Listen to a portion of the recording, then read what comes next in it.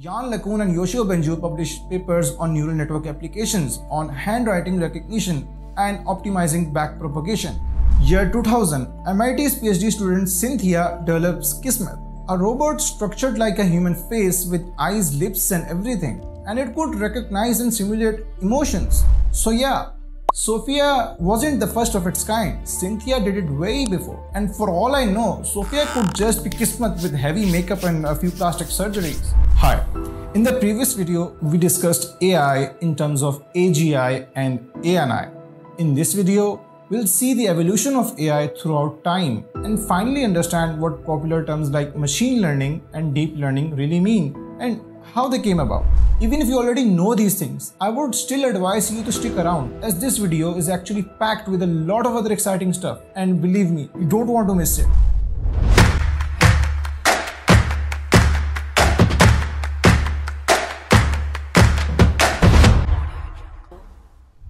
To understand the history of AI, we need to go back a little. I mean, way back. So up till 1949, there wasn't much work on intelligent machines. Yes, there were some key events like the creation of Bayes' theorem in 1763 or the demonstration of first chess playing machine by Leonardo Torres in 1914. But the first major interest in AI developed, or the first AI boom, started in 1950s. So let's start from there.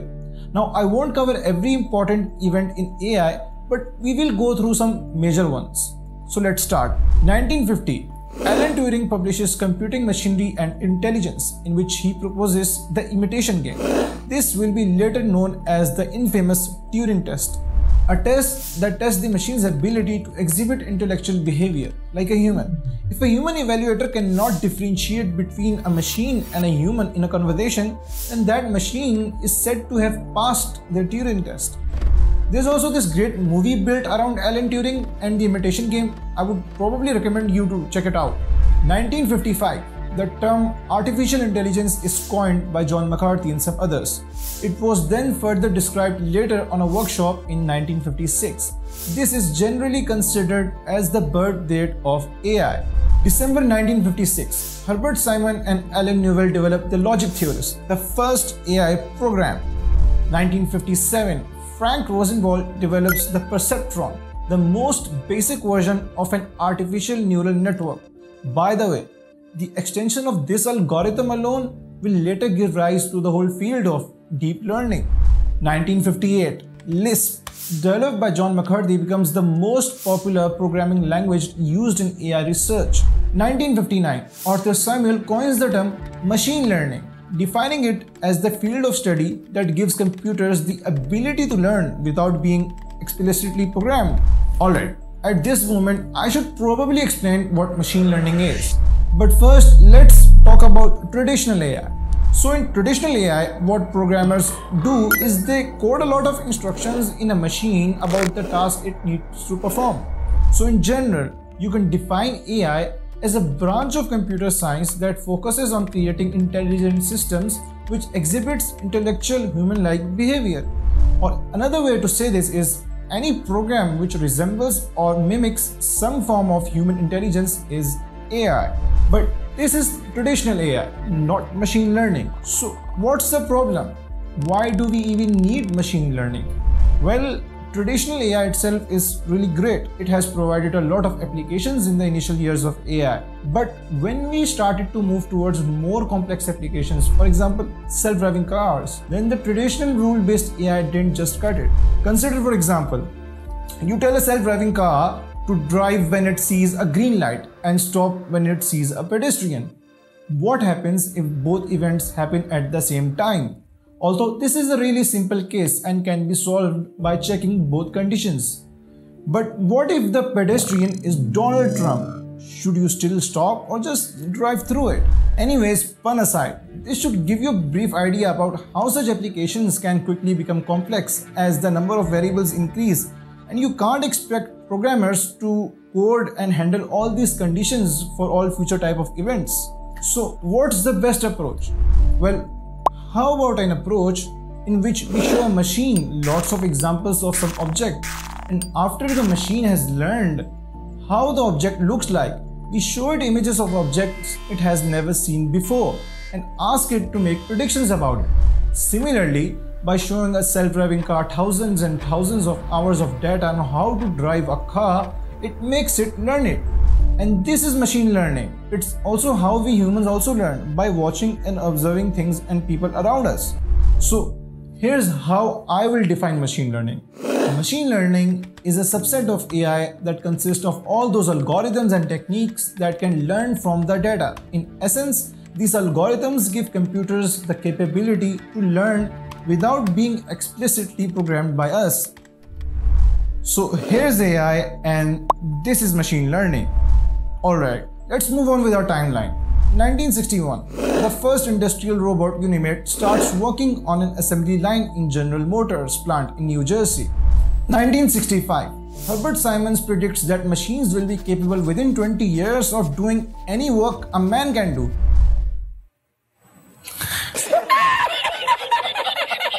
Well, let's just move on. 1965, Eliza, the first AI chatbot which could carry conversations in English on any topic, is invented. 1966, Shaky, the first general-purpose mobile robot, is created. 1969. In 1969, is it the moon landing? Something much more important, right? Yeah. So in 1969, the famous backpropagation algorithm is described by Arthur Bryson and Yu Chi Ho. This is the algorithm that has tremendously contributed to the success of deep learning applications we see today.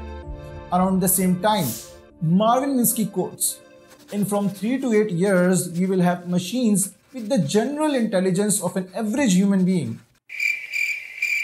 Are you comedy me? Well, you know what? I'm loving the confidence, man. Props for that. Alright, after 50s and 60s, 2 decades of AI hype, the field of AI saw its first winter. This is defined as the period where the funding of AI research and development was cut down. It all started with James Lighthill 1973 report to the British Science Research Council. This report led to a drastic halt in AI. After the effects of the first AI winter faded, a new era of AI emerged. This time, people were more application focused. In 1979, the Stanford cart successfully crosses a chair-filled room, becoming one of the earliest examples of an autonomous vehicle. 1981, the Japanese ministry invests $400 million in the 5th generation computer project, a project aimed to develop computers that could carry on conversations, translate languages, understand images, and reason like human beings. 1986, the first driverless car, a Mercedes-Benz van equipped with cameras and sensors, drives up to 55 miles per hour on empty streets. At this point, I should probably mention that in 1984, a panel called The Dark Age of AI was held, where Marvin Minsky and some others warned about an upcoming AI winter, predicting an imminent burst of the AI bubble, which actually did happen 3 years later in 1987. And again, it led to reduction in AI investment and research funding. This was the second AI winter, and it went on for 6 years. Still, there were some researchers working on the field, like in 1989, Yann LeCun and some other researchers at AT&T and Bell Labs successfully applied the backpropagation algorithm to a multi-layer convolutional network, calling it LeNet, which could recognize handwritten zip codes. This was the first practical application of deep learning, although the term deep learning was later coined in 2006 by Geoffrey Hinton. Speaking of deep learning, let's understand what it really is. So remember when I explained machine learning is a set of all those algorithms that learn from the data? Well, among those machine learning algorithms, there is an algorithm called the perceptron, also called an artificial neural network. This algorithm is actually inspired the working of our brain. Now, a perceptron contains a single layer. This layer contains nodes called neurons. Each neuron is able to remember information about the data as it passes through it. So, the greater the number of neurons, the greater the ability of the network to remember the data.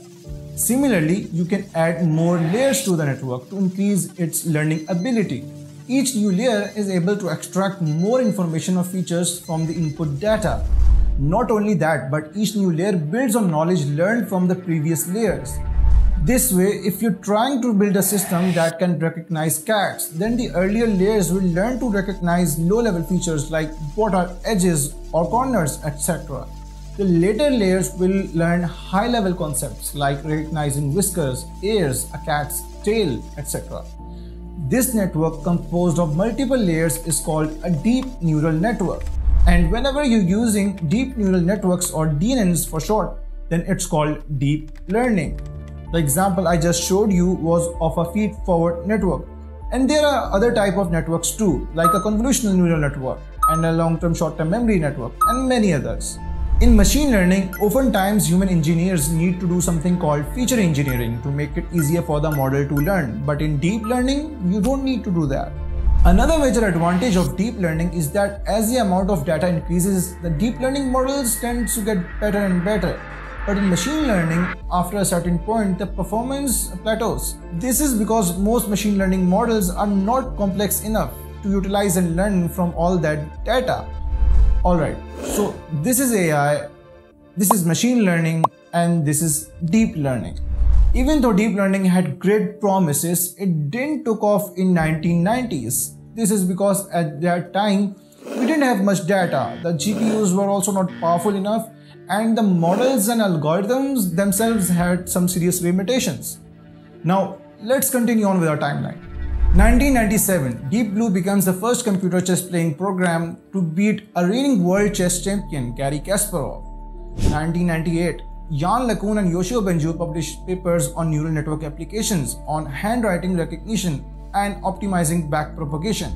Year 2000, MIT's PhD student Cynthia develops Kismet, a robot structured like a human face with eyes, lips and everything, and it could recognize and simulate emotions. So yeah, Sophia wasn't the first of its kind. Cynthia did it way before. And for all I know, Sophia could just be Kismet with heavy makeup and a few plastic surgeries. Year 2000, Honda introduces Asimo Robot, the first humanoid robot to walk as fast as a human, delivering trays to customers in a restaurant setting. 2005, Stanley, the first autonomous vehicle, wins the DARPA Grand Challenge. This event greatly fuels the interest in self-driving cars. 2010, ImageNet Large-Scale Visual Recognition Challenge is launched. This was an annual AI object recognition competition. 2011, Watson, a natural language bot created by IBM, defeats two Jeopardy champions. In the same year, Apple releases Siri, a virtual assistant capable of answering questions in natural language communication. Now I want to discuss the ImageNet Challenge again. Now this competition, which ran from 2010 till 2017, was responsible for some really great architectural innovations in modern AI algorithms. Perhaps the most revolutionizing year for this competition and a landmark year in AI was 2012, when a team under Geoffrey Hinton presented AlexNet, a type of convolutional neural network in the competition. Now this deep neural network was cooked up just right by Geoffrey Hinton and the team. The timing was perfect. In 2012, we had all the required ingredients to make deep learning finally work. We had the data, ImageNet, with millions of high-res images. We had the computation power. 2012 offered a number of great high-end GPUs. And we also had made tremendous strides in architectural improvements of neural networks. And when they combined all these elements at the right time, AlexNet was born. A network that got only 16% error rate on ImageNet competition, a 25% improvement from the previous year. This was a huge milestone. In the next year, all winning entries were using deep learning models. Finally, deep learning had taken off. What happened in the years after was innovation upon innovation in AI using deep learning approaches. Not only in research, but we saw AI being successfully applied to almost every other industry. Every year, billions of dollars are being pumped by investors in AI. Hundreds of promising new AI startups are appearing, and thousands of papers are being published in AI each year. And a lot of initial success in AI can be contributed to three people. These three are known as the pioneers of modern AI. They are Geoffrey Hinton, Yoshio Bengio, and Yann LeCun. Alright, one question you might have is, Will there be a third AI winter? And to be honest, the answer is no. In 2016, DeepMind's AlphaGo defeated World Go champions, a very difficult feat. In 2019, OpenAI 5 beats Dota 2 experts, game that require a lot of skill to master. In 2020, language models like OpenAI's GPT-3 stunned the world with its abilities. So no, the next AI winter is not coming anytime soon. Winter is coming. No, it's not. It's not coming. And winter is coming. अरे इनको कोई चुप करा है यार, धंधा बंद कराएंगे, मेरे को कोर्सेज बेचने हैं. Delete this. Anyways, seriously, AI it's seeing its best years. Just in 2020, Eugene became the first AI machine to pass the Turing test by convincing 33 judges that it was a 13-year-old Ukrainian boy. How cool and equally frightening is that? So this was part 2 of Artificial Intelligence 4 Levels of Explanation. If you enjoyed this video, be sure to share it with your colleagues, and if you haven't watched already, do watch the part 1. This is Computer Vision for Everyone, and I'll see you in the next video, where I'll go into more detail and discuss different branches of machine learning. So stay tuned for that, and do subscribe to this channel for more such videos.